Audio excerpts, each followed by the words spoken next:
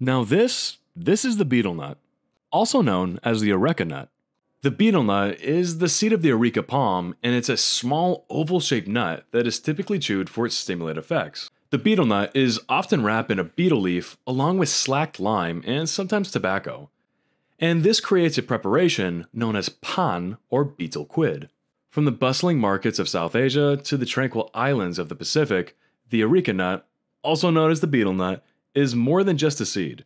It's a symbol of tradition, community, and cultural identity. Across regions, the way that the betel nut is prepared and consumed varies. For example, India, they commonly mix it with spices and sweeteners, while in the Pacific Islands, the nut is often chewed with coral lime for a more intense experience. And each preparation tells a unique story of the local traditions and tastes. Now, the main addictive compound that's in the betel nut is something called arecoline. Arecoline is a nicotinic acid-based mild parasympathomimetic stimulant alkaloid found in the areca nut, and in its freebase form, it's an odorless, oily liquid. Interestingly, the psychoactive effects are comparable to that of nicotine. Also, very addictive. So addictive that it is the fourth most commonly used human psychoactive substance after alcohol, caffeine, and nicotine. In general, arecoline readily crosses the blood-brain barrier and has multiple psychoactive properties, acting as a non-selective partial agonist of muscarinic and nicotinic acetylcholine receptors at their alpha-4/beta-2 and alpha-6/beta-3 subunits. My god. Okay, on the real though, reading some of this stuff is quite difficult. It's got me sounding like this motherfucker over here. Anyway, in humans, the effects of arecoline can vary based on dosage and individual sensitivity. Chewing betel nut often results in a range of similar effects, including cognitive enhancement, psychostimulation, euphoria, arousal, aphrodisiac properties, anxiety reduction, and sedation. However, regular use can lead to addiction. And like many addictive substances, discontinuing can trigger withdrawal symptoms, including mood swings, anxiety, irritability, and insomnia. Now, betel nut consumption remains a predominantly Asian phenomenon. For Indians, Malaysians, and Indonesians, betel nut chewing is as familiar as chewing gum to Americans. And surprisingly, women are 2 to 6 times more likely to chew betel nut than men, except in India and Thailand, where both sexes equally practice it. And I know some of you are probably thinking, well, wait a minute, why are you making this? I don't have a reason. I just said f it and let's just make this. Like most videos, we need a round bottom boiling flask. 250 milliliters of toluene was added to the flask, as this will be our solvent for the reaction. I then added 25.08 grams of nicotinic acid, as this will be the starting material to get to arecoline. I also slam dunked a stir bar in, even though it won't do shit for a little bit. You can see that the stir bar is having some erectile dysfunction, and it just doesn't work. I had to manually stir this just by swirling it around, which was very wizardly. I then added 22.72 grams of triethylamine, and if you've never smelled triethylamine, imagine going to a rundown fish market and they have decaying, rotten fish on the side of it, and you take a nice good whiff. That's what triethylamine smells like. After that, I did the manual swirl again, and most of our nicotinic acid is dissolved. The stir bar's performance anxiety has finally reduced, and it's finally stirring our solution. I equipped an addition funnel, as we need this for our next reagent. Now, we need methyl iodide. I did it in a separate area with my ventilation going, as it's pretty carcinogenic. I put the methyl iodide in the addition funnel, and I added a temperature probe, which will help regulate our mantle's heating temperature. We need to add the methyl iodide dropwise, and I decided to go slowly. Well, sort of. My goal was to get it about 1 drop per second. As the methyl iodide was slowly dripped into our reaction mixture, it actually started to turn yellow and quite opaque. Now, I don't have a PhD in chemistry, but I'm pretty sure that the reaction is happening. Once all the methyl iodide was added, we now need to heat this up to 50 degrees Celsius and leave it for 3 hours. When I looked in the reaction flask, I noticed it was looking suspiciously thick. Damn, boy! Now, of course the stir bar wasn't working, so I had to manually swirl this around. This is our quaternary ammonium salt, or in other words, 3-methoxycarbonyl 1-methylpyridinium iodide.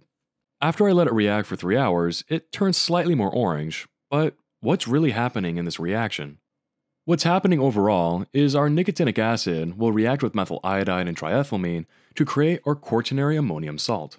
To start things off, triethylamine will deprotonate our carboxylic acid.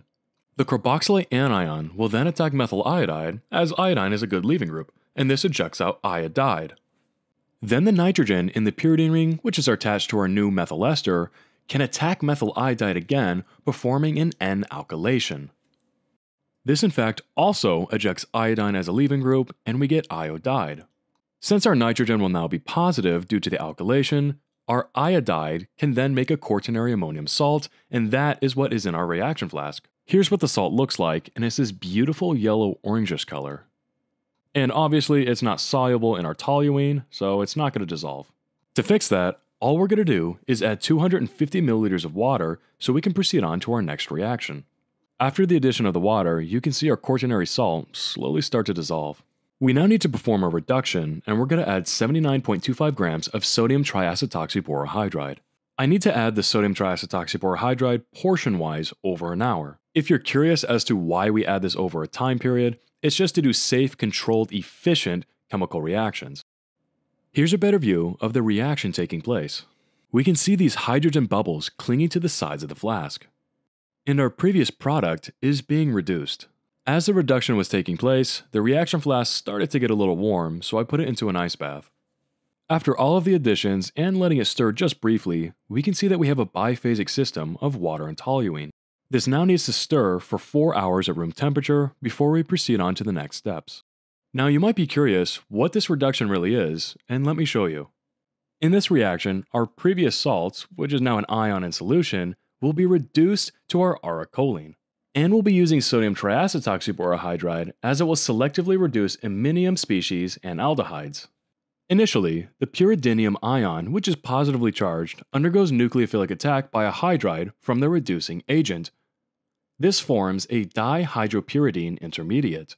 A positively charged proton is added to the double bond in the dihydropyridine intermediate because the electron-rich double bond can stabilize the charge, helping to form a more stable, partially reduced structure that is easier to further reduce. A second hydride transfer occurs, further reducing the dihydropyridine to a tetrahydropyridine. This results in the loss of aromaticity in the pyridine ring, and forming our compound, Arecoline. What we need to do now is separate the toluene from our aqueous layer. We now need to keep the organic layer as the product is in the organic layer. So I separated it out. Now we're actually going to extract from our aqueous layer again with some toluene. This is me pouring the aqueous layer back in. I added 100 milliliters of toluene, and the reason that we're doing this is if there's any leftover Arecoline in the aqueous layer, we need to get it out with the toluene. Both of the toluene layers, one from the reaction and one from the washing again of the reaction mixture, was put into a separatory funnel. The combined toluene layers were then washed with 100 milliliters of water. I then extracted twice with 10 milliliters of 10% hydrochloric acid. This should protonate our product and put it into our aqueous layer, and I collected them both each time in an Erlenmeyer flask. I'm going to be very honest with you, I have zero idea why this says 100 milliliters. Usually I have a piece of paper that I write down on my notes on, but apparently I never made a note about this. I was supposed to only have 20 mils of our acid extraction, and, well, I think I might have added more water to it at the end. It almost feels like I'm schizophrenic right now, because I really don't remember doing that, but apparently I did. Anyway, what I was supposed to do was use a 40% sodium hydroxide solution to adjust the pH to a pH of 12. Though, during the addition of the sodium hydroxide solution, it did start to get warm, so I put it into an ice bath just in case. When it was a pH of 12, this should be our freebase Arecoline, which means we can extract it with an organic solvent. So I put our basic aqueous layer into the set funnel, and we're going to extract with 50 milliliters of toluene. The two toluene extracts were then washed twice with 10 milliliters of distilled water. They were then dried with magnesium sulfate, filtered, and put into a flask. All that's left to do is get the toluene out by doing a vacuum distillation. As I pull the vacuum, we can see some off-gassing, and that's those bubbles that are in the solution. After turning on the heat, shortly after, our toluene started to distill over. It was also going kind of bananas in the boiling flask. Once no more toluene was coming over, I was excited to see our product in the boiling flask. Man, what the f is this little ass puddle? Now, this is a photo of the product, as apparently I did not record a video of the product. But I also ended with 0.14 grams of Arecoline, with a percent yield of, sadly, 0.44%. I was genuinely starting to tweak like I just did a fentanyl parade over the weekend. The reason why I was so angry was I followed the patent almost exactly how it wanted it. Though, after talking to Chemistry Jesus, which really is that chemist, he was worried about the pH and the methyl ester. See, now the problem is the patent said the pH was adjusted to 12. This is a pretty high pH, and likely the methyl ester of the Arecoline likely got Riley reeded, which means it got f***ed. I also found this funny little paper in the ACS Chemical Neuroscience called Dark Classics in Chemical Neuroscience of Arecoline, to which it kindly let me know that with heating with alkaline results in Arecoline hydrolysis at its ester group. What I think happened was our pH was just way too high, and I don't know if the patent did that on purpose or not, but it just felt too high. Well, and we also saw that it was too high.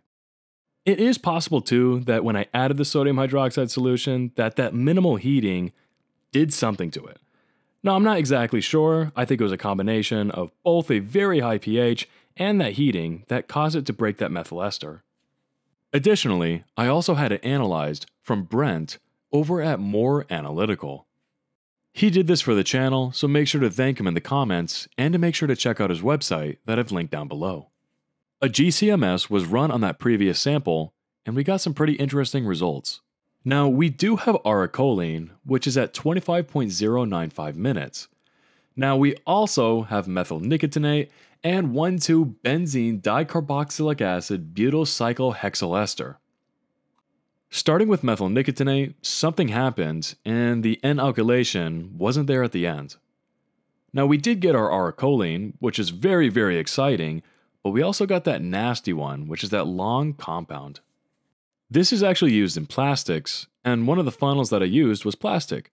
However, I thought that it wasn't dissolvable in the solvent that we used, but apparently it was. To be honest, I know that funnel is good for most solvents, but the solvent that I used likely wasn't the best for it. That was on me, gang. I'm sorry. Though, overall, we still got Arecoline, so we can still say we made it. Now, I did try doing the procedure again, however, I used a different one that I found on Science Madness, and I'll link that down below in the description. I'm not going to bore you by showing every single step, so I'm going to do it pretty fast and show you exactly what happened. The first step involved doing a Fischer esterification by using methanol and sulfuric acid. The methyl nicotinate was then isolated and used for the next step.